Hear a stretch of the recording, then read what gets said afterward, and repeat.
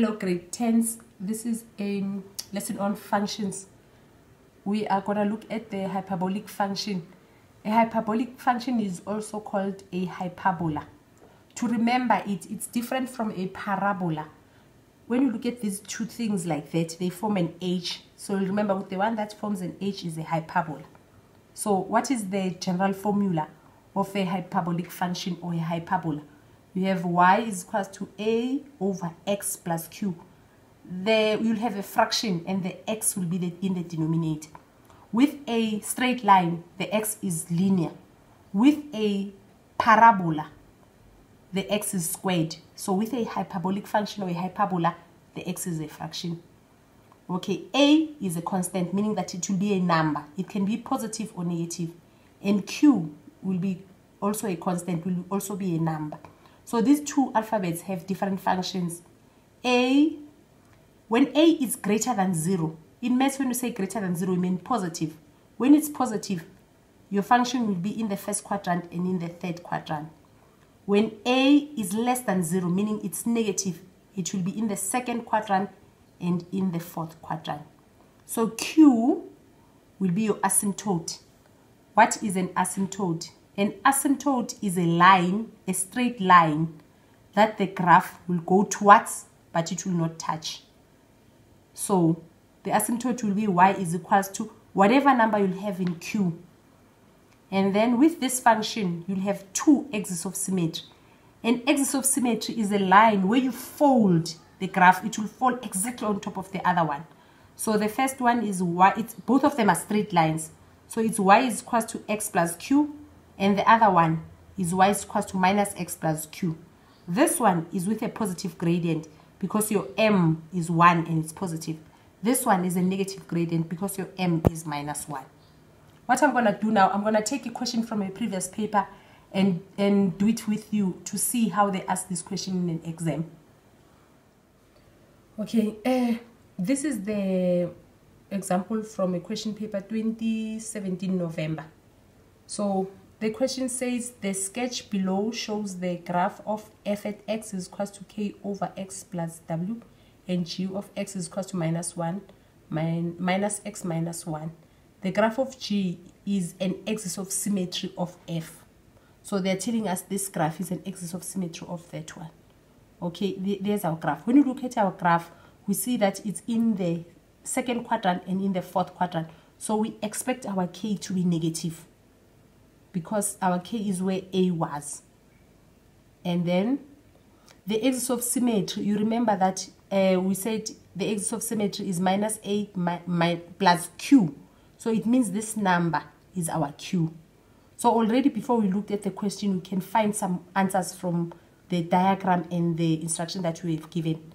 The first question says, write down the value of w, and it's 1 mark. When it's 1 mark, they expect you to either look at the graph or look at the equations and find the answer. So for number 1, when you look at the equation, this is our q. Our w is q according to the formula of the hyperbola. It was a over x plus q. And this is the equation of the axis of symmetry. It was minus a plus q. So it means my q is minus 1. It means my w is minus 1. So my w is equals to minus 1. That's all you do. That's why it's 1 mark. You don't need to do anything else. You need to know the formula for the axis of symmetry and know that this is q. That is what q is, and see the answer from there. Okay, let's do number 2. Number 2, they say the point minus 2 and 7 lies on the function. Here's the point, it's on the function. Calculate the value of k.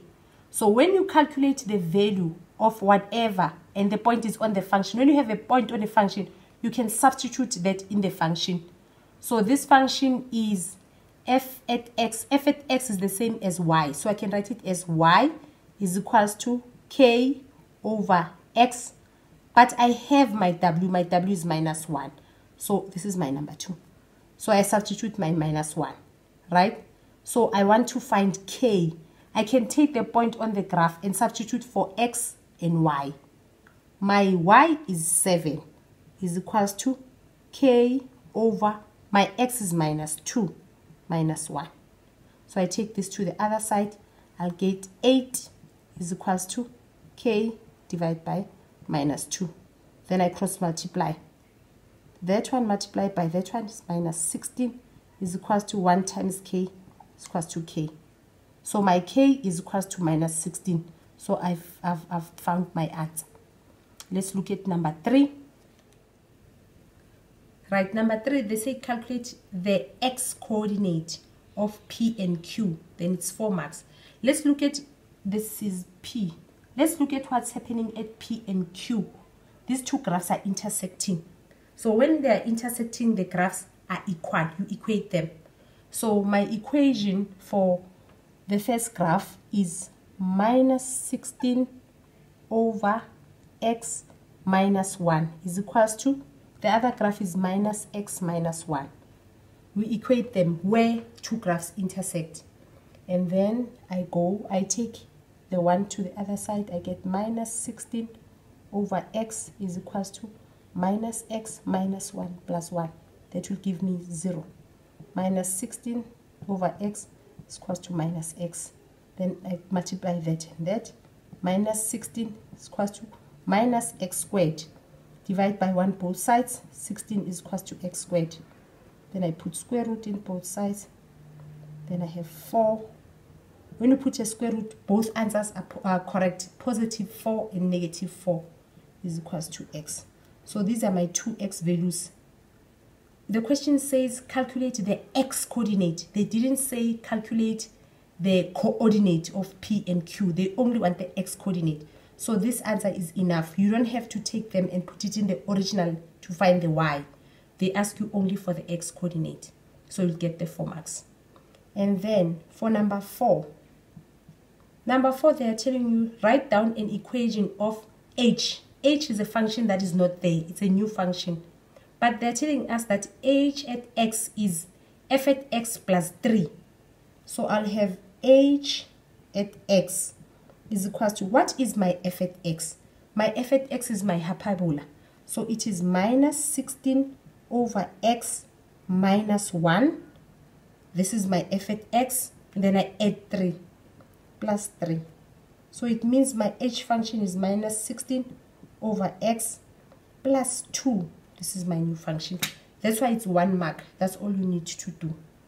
Okay, grade 10s, this is the end of our lesson. I hope you practice. This is not the difficult function. You practice, and if you have not subscribed, please subscribe. Thank you for watching.